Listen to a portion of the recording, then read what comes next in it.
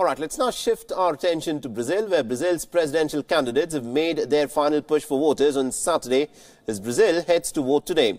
Now, nearly about 147 million people will be casting their votes, deciding between Jair Bolsonaro and Fernando Haddad. Now, this election is seen as one of the most polarized in the history of the Latin America's largest country.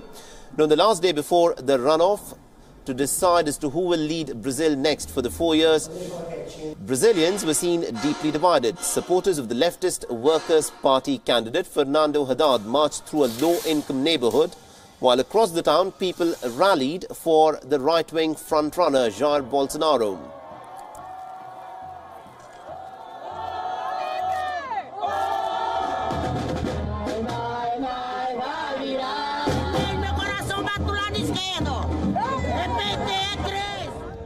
Mas eu queria agradecer a todos, mas queria agradecer sobretudo os milhões de cidadãos e cidadãs que hoje no Brasil se encontram nas ruas do país para evitar o pior, evitar a volta do fascismo, da ditadura, da cultura da tortura, do estupro nas ruas do Brasil.